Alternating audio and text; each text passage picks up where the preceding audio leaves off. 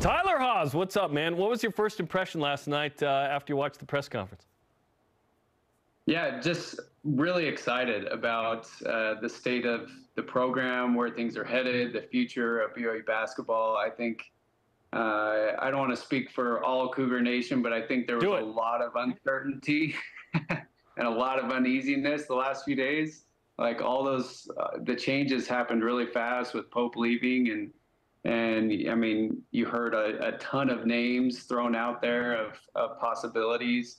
And so, I mean, to land Kevin Young is a huge get for BYU, and just really excited about the different style and different things that he brings to the table. And after hearing him last night, talking with a bunch of the guys, like I think everyone's really excited about where things are at. I couldn't have pictured a better scenario happening.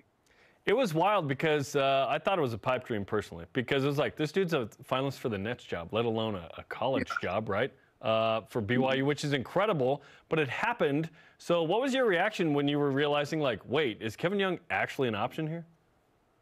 Yeah, I was surprised. I mean, you hear Kevin Young's name, being thrown out for the Nets job, the Rockets job, the Raptors job. I mean, he is one of the most highly respected assistants in the NBA. I know he was a finalist for the Jazz job, and so I knew it was a long shot. But you know what? You've got to give a lot of credit to Tom and Brian for kind of laying the foundation. I know they've kind of nurtured this relationship over many years, and they've had this card in their back pocket ready to use. And when the opportunity presented itself, they acted quick, which, I mean, Jarom, you know as well as I do, like, things move a little bit slower in Provo sometimes. And so for them to get this done as quickly as they did, they had to act fast. And so, I mean, kudos to Tom and Brian for figuring this out and getting Kevin to Provo. I think it moved as quickly as the ball will on the perimeter for BYU next year, which is very exciting. We hope that it's that efficient as it was last year. What did you learn last night that really stuck out? Yeah, I think one that, Kevin, he brings a different style, different approach to the game. And his NBA background, I mean, I think his relationship with NBA guys, you don't stick around in the G League and NBA if you have a special ability to connect with players. And, Kevin talked about that, just the relationship he has with guys, and that is the most important thing. And that was what was special for me at BYU with my coaches was the relationships and how I was able to connect. And then the basketball stuff came second. We were able to build something special. But that's what got me the most excited. And talking with some of the guys after the press conference, I was kind of gauging where everyone was feeling. Everyone's been a little uneasy, but Kevin, has done a great job. He has a lot going on, but is off to a great start, I think, with establishing vision, establishing where he wants the program to go. And so I think that stuck out the most, is just his ability to connect with these guys. And I'm so excited. I love last night that he was saying, hey, I want every one of you, meaning the players back in the audience watching and who may have been watching on BYUtv or listening or whatnot. I want you guys back in a BYU uniform. He was recruiting those guys last night, and I would hope that you were re-recruiting Dallin Hull last night too. Come on, we need Dallin back. We need Richie back, Khalifa back. Come on, guys. There's no better place in college basketball right now.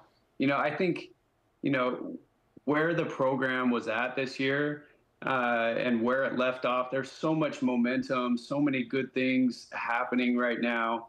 And, I think NIL is getting better. And, you don't blame these guys for testing the waters and seeing what's out there. But I do think the next few years, the next 5-10 years, there's some amazing things that are going to happen at BYU that haven't been done before.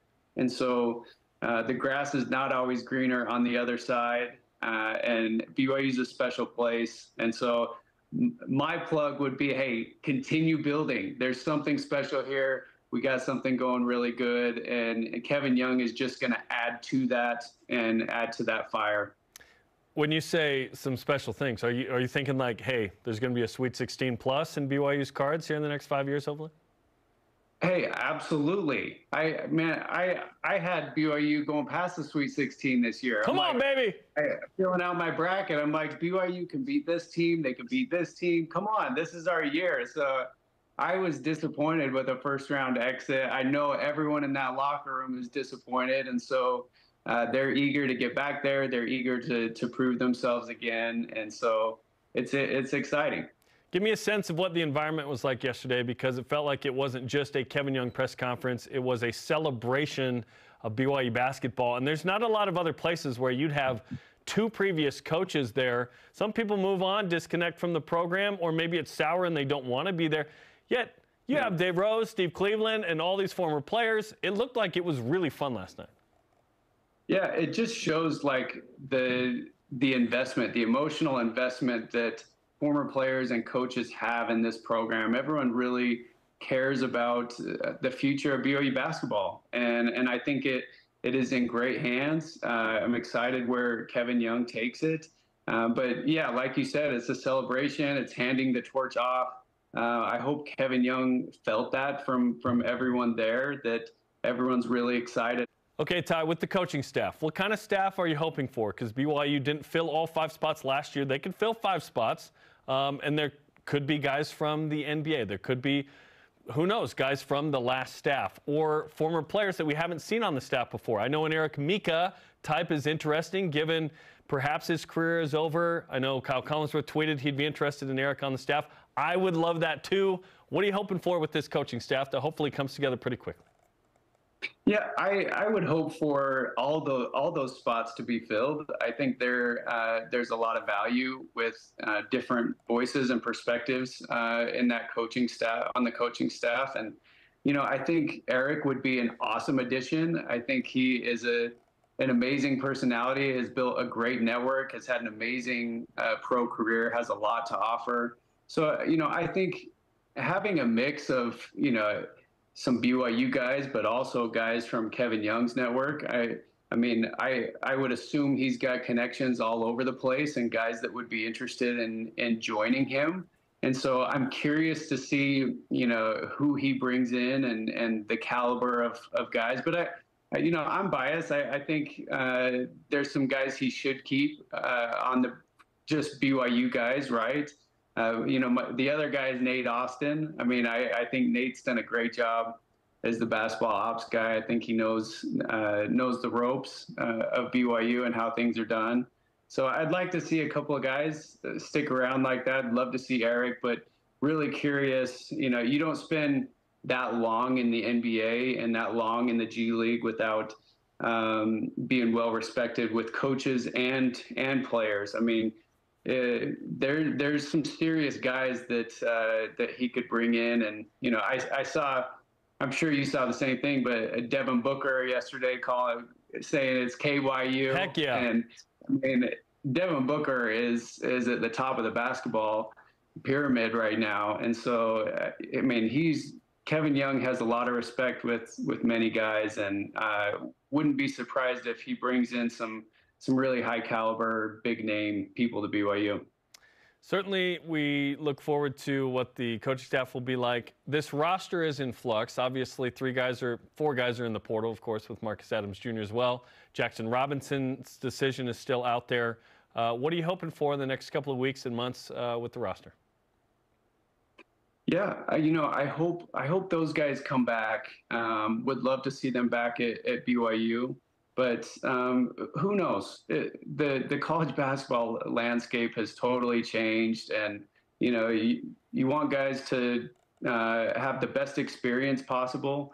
But I do think BYU is a special place, and I think there's a lot of momentum going, and you can feel it. There's a fire burning here that is really cool and fun to be a part of, and so I'd like to see those guys back. But I'm also curious to see the the additional pieces that Kevin Young brings in. And, he talked about building this pipeline to get guys to the NBA. And, I think his voice carries a lot of weight in NBA locker rooms and amongst management and NBA teams. And so it'll be so fun the next 5 to 10 years to see what he does and how he builds that pipeline and gets guys to Provo. And so I'm just really excited about the roster he builds and the staff that he builds. That was the most ambitious thing he said last night is, I want this to be the best place for people to prepare for the NBA.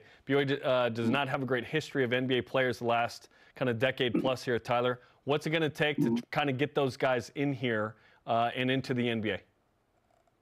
Well, yeah, I think, you look at the talent over the last 15, 20 years of BYU guys, and there's been a lot of great talent, but not so many guys getting to the NBA. And so, I think it starts with recruiting, high level talent, and certainly the Big 12 opportunity and the stage that BYU has now adds to that. But you add a name like Kevin Young, a guy that can develop guys and then has the network to, put them in a position to be successful and go to bat for them. Like, I think those are amazing things to have in your corner. And it'll be special to see who he brings in. And certainly, don't want to harp too much on NIL stuff, but I think NIL is getting better at BYU. Yeah. And I think that aspect there will lure, different talent and people in. And so it's the combination of a bunch of things, and, a lot of stuff has to go your way to make it to the NBA. You got to stay healthy. You got to play well. You got to be a part of winning teams that go far in the tournament. And but I feel like all those the opportunities there, and you got guys that have a lot of fire and a lot of vision and ambition to go make something special happen. And those things, like, the stars are going to align at some point, and I think the pipeline for the NBA is going to be a lot stronger. Well, we'll take one draft pick every 5 years, honestly, at this point. If it can be more than that, we will take it. Tyler, we appreciate the time. Thanks for the insight. Thanks, Jarom. Appreciate it.